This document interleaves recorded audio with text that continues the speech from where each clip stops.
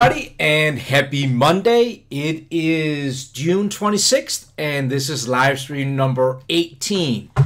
This one actually scheduled. I think I'm a minute or two early on, so we should see some people kind of like hopefully coming in here. So this week I am going to try to schedule each live stream, because that's one of the requests I have gotten from people, is they want to know when they can actually join in on the live stream. Now, of course, if you're watching the recording, the awesome thing about YouTube is that this is recorded. So I'm just going to wait kind of like a minute here, getting going with what I'm going to show inside of Fusion. What today is virtual shops with joints. So then we're going to jump into that. I can see we got Eric here already. Hello, Eric. Thank you for joining. Now, if you're watching the recording, just know that the first couple of minutes here, you can just speed forward. Also, if you think that I'm talking too much in the beginning here, hey, that's all right, man. Just speed, scroll forward, hit the little bar down there and play it on 2x speed or whatever. If you have any suggestions on what you want to see here on the live stream, you will see down in the description area is my email address, lars.christensen@autodesk.com. Definitely would love any suggestions on what you want to see. That is what these live streams really is about. It's supposed to be like 15-30 minutes, just trying to add some kind of value to you guys versus the normal production videos that I'm still kind of working on. I can see that we already got a bunch of people in here. Good to see you all. Thank you so much for jumping in here on this live stream. Again, this is number 18, so it's cool. So as soon as this live stream is over, I will go in and schedule the next one. It's not going to be the same time all week long. Just I couldn't fit that into my schedule, but we'll try it this week. Try to schedule them, about 24 hours ahead of time, and hopefully that gives people a better chance joining on. So today we're going to talk about these virtual shops, and thanks to Roger, this was a request that he emailed me about, where he wanted to talk a little bit about that, and it actually fits very well with Friday's live stream, where I kind of like modeled up Jimmy DeRester. Go back and watch live stream number 17, his work table, and I was kind of like using tubing to kind of create that. So that's what we're going to talk about today inside of Fusion 360. So I'm going to jump in there and come back to the chat in a moment. All right, back into Fusion 360. So, like I said, Roger was the one who asked how I would handle virtual shops when it comes to joining different components. So I'm really just going to draw up what I kind of like used last week for the DeRester table to use that, and that's kind of like square tubing. Now I'm going to go ahead here. This is a brand new document, and I'm going to go ahead with that rule that I'm going to create a component, because if you're making something like different tubings, you probably want different components. So I'm going to right click up here and say new component. That will give me that component one active down here, and then I'm going to go ahead here and just sketch my tubing, and it doesn't really matter what plane you select. I'm going to hit the S key to get my sketch toolbox up here, and I have the center rectangle right there. And I'm just going to make this one 3 by 3 inches, kind of a rectangle like that. Then the way I did this square tubing for the DeRester table was that I then hit O for offset. So O for offset. And I selected this edge, and I just drew in like minus 0.25, and there was my tubing. Now you could go ahead and add the fillets, because there's going to be fillets in here, as a sketch command, but I actually prefer to do it as a feature, so I'll do it in a second. So I'm going to go ahead and hit here and hit Q for the press pull command, and just select and draw. I want to go this way. That's going to be minus. Now here's maybe a little trick you don't know, is that you can actually, I want this, I'm working in inches, but I actually want this in 6 feet long. So you can actually go ahead and say -6, and then you can actually just type in FT. and that will give you it in feet. So there's 12 inches to a foot, so you kind of like can save yourself from doing a lot of math. Now, so what Roger emailed me about was that he uses a lot of, I believe, this type of aluminum tubing, and he, you know, when he gets to mate it together with other pieces, it's kind of difficult because he wants to use the virtual shop after the radius is on. Right now, it's easy enough. If I went ahead and said I was going to do joints on here, and I just go to the front of it, you will see that the little, I don't know what you call it, the coin or whatever you call that little half-moon shaped Pac-Man thing looking, you will see that will snap to the corner up here, and that's all great. But if I cancel out of it for a second and I add those fillets that I was talking about, so I'm going to hit F for fillet. And in case you didn't know, you don't have to spin the model around. You can actually look here how Fusion will let you select through the model. So we just multi-select all these. And I'm going to make these 0.25. And then I'm actually going to repeat the command again. And I'm going to do that by right-clicking and say repeat fillet. Lazy. And then again, you don't have to rotate your model to find lines. It will actually, you can see how you can kind of like find them through the model. It's intelligent enough to do that. A lot of CAD system has this function. So if you are also using other CAD systems, check out to see if that function is there. So now where I've added these fillets, if I go back into the joint command, you will now see that, well, I can't select that virtual shop anymore. And if I select clicking right here, you'll see that it's kind of like just placing it, and you know, that's not really what I want. I want it over here. Well, there is a cool tool inside of the assemble icon up here. It's called Joint Origin. What that really means is that you can kind of like create your own customizable coins or whatever, Pac-Mans, whatever you want to call these origin things looking.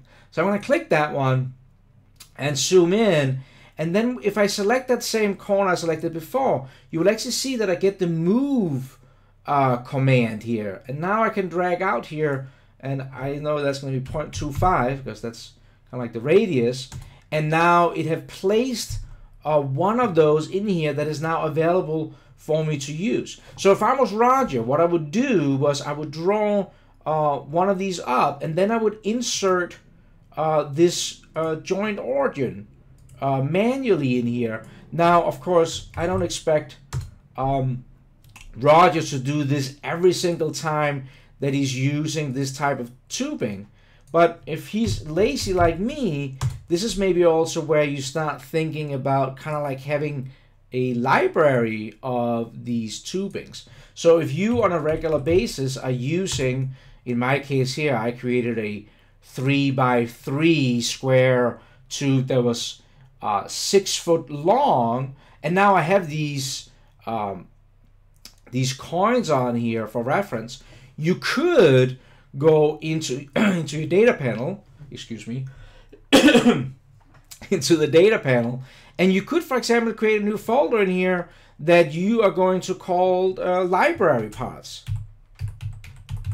right? And now you could save this model here as your 3x3x6 tubing, and you could save that inside of that library folder, or library part. Sorry, public share.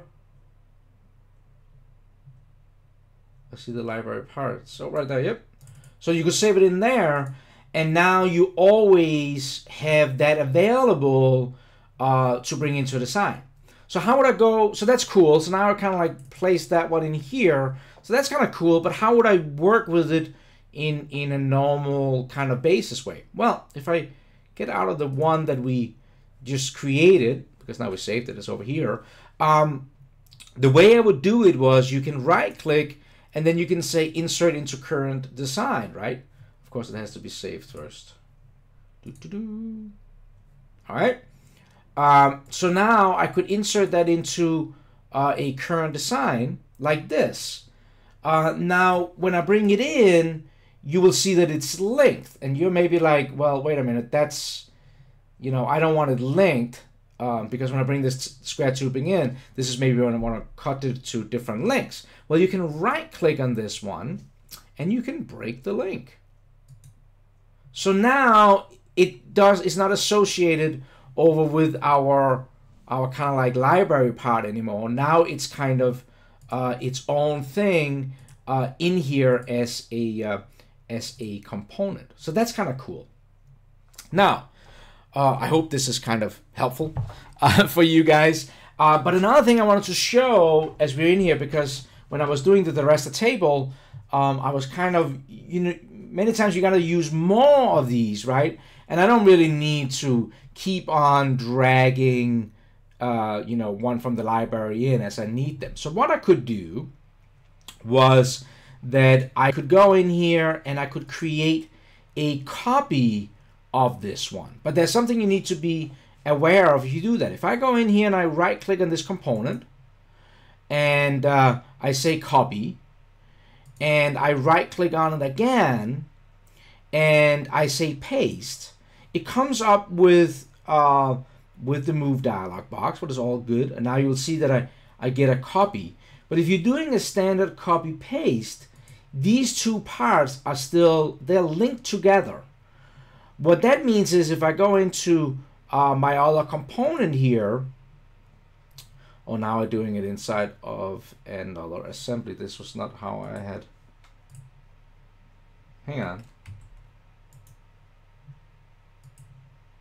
I did a step. This was not how I had planned to do it. All right, so if I go into this component, I will still do it inside the tubing. If I do a copy of this component number 2, so a copy, and I do a paste, go over here. Now it resides inside of my 3x3 tubing. If I go into that component here, it still shows up like that. Okay.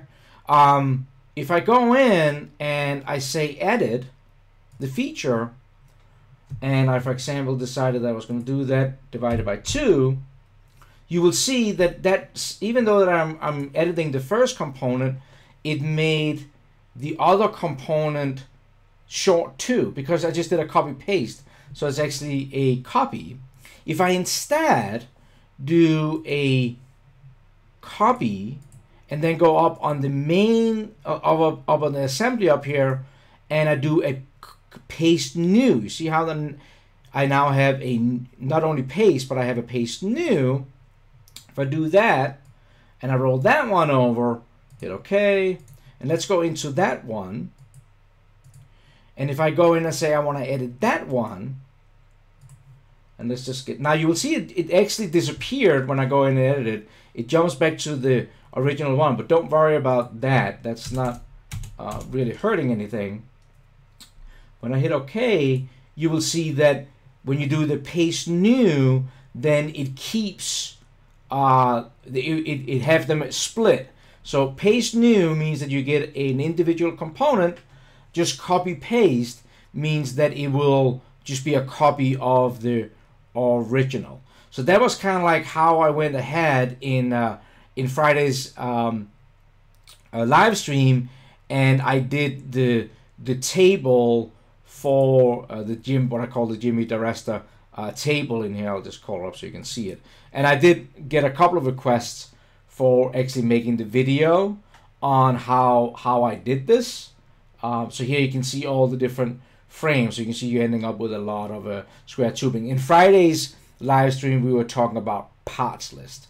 But so a couple of things that I hope that you got away from this example here, for Roger's example, is first of all, if you do want these virtual sharps, that you can create them by using the joint origin. And then I would recommend that you save that out into a library folder. So you just bring that one in, you break the link, and use it as a kind of like an individual component, because that's what you would well, I guess that's what you would kind of like do in real life, right? I like to try to model like that when I can, to act like the way I would do in real life. So in real life, you'll go out to your shelf where you maybe had, a stack of these. You will take one off. So that would be, I would take it out of the library, and then I would break the link back to my stock. And that's the one I'm cutting out in pieces. And then I hope that you learned the trick about if you copy paste, then you get a copy. But if you copy, go up on the and right click on the root of that assembly, then you get the paste new, and that will be a separate. It's not just a copy. It's a copy that is not attached to the one you copied from. So I really hope that that this was helpful. I definitely want to thank Roger for writing an email and asking about this. Roger, I hope that this kind of answered your question a little bit better than the email that I returned to you. I'm just going to take a quick look inside of the chat here. Just make sure we can see we got like 52 people, what is absolutely awesome. So let's just see here if we got any questions. We got people from Germany, Maui, that's awesome. Hey, Blaze, just sent you an email not long ago. All right. I can see, somebody's asking if this is truly free. So chime in, I give it away. Tomorrow's topic is exactly that. We're going to talk about, is Fusion 360 really free? So that is tomorrow's topic. So please jump in, and if you are interested in seeing more about that. It looks good, guys. So one of the questions here is, how would I go ahead about creating a 45 miter with the corners? So going in and cutting it. And right from the top of my head, I would actually probably just go in to one of them and sketch a line. And I'm not quite sure if I can cut with that line or if I have to create a plane. And then you could use the combine feature to remove it from the other ones. That is maybe another good live stream topic. Let's keep on working on these square tubings. That's awesome. Yeah, guys, really appreciate you guys jumping in on this live stream. I hope that you got something out of it. For you guys who's watching the recording, down in the description area is my email address. Send me anything that you would like to see. And if you like this, then do me a favor, hit the thumbs up. If you don't like this, well, hey, hit the thumbs down. That's okay. And if you are curious how you're going to get notified about these live streams, just hit the subscribe button and you should get an email whenever we are on. So I'm going to do as I normally do. I am going to stop the broadcast here, and then I'm going to jump into the chat and chat a little bit with you guys who are sticking around. So until the next time, I hope you have an awesome day. Oh, and don't forget, if you haven't gotten it, the CNC Handbook, that free CNC Handbook is down in the description area too, the link for that. So go and check that out. Take care, guys, and until the next time, have an awesome day.